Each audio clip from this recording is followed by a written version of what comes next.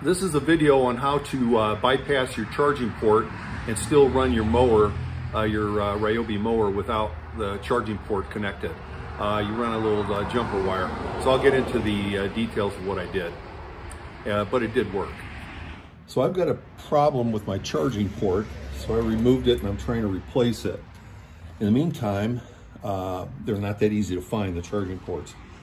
But in the meantime, I'd like to mow my grass. So I found a YouTube video from Ryobi, and I'll leave a link in my in the description of this video.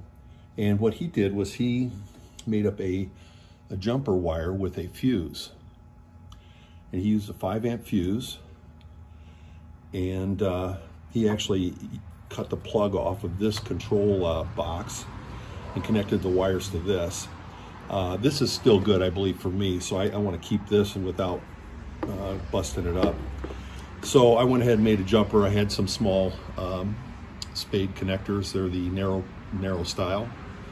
And I soldered those on, put a little shrink tube on it, and I'm going to plug it in this connector, which normally this little control box plugs into. Now, there's 3 wires in this connector, and where he ran the jumper is across the red and yellow wires. And of course, this connector here is all covered up, so without having to cut this all open, you got to pay close attention to this, that the red and yellow are on this side of this connector as shown. So I'm going to run the jumper across those 2 connectors. And it actually kind of clicks in place, snaps in place.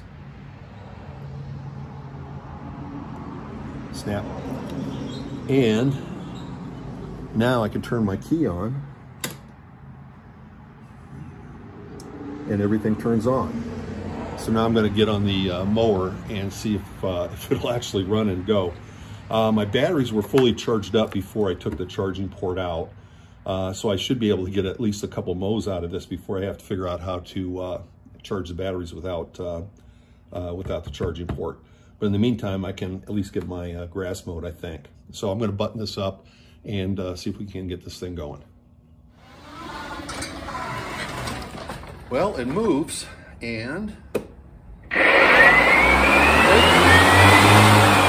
the blades are turning. So I think I'm in business at least until my new charging port comes in.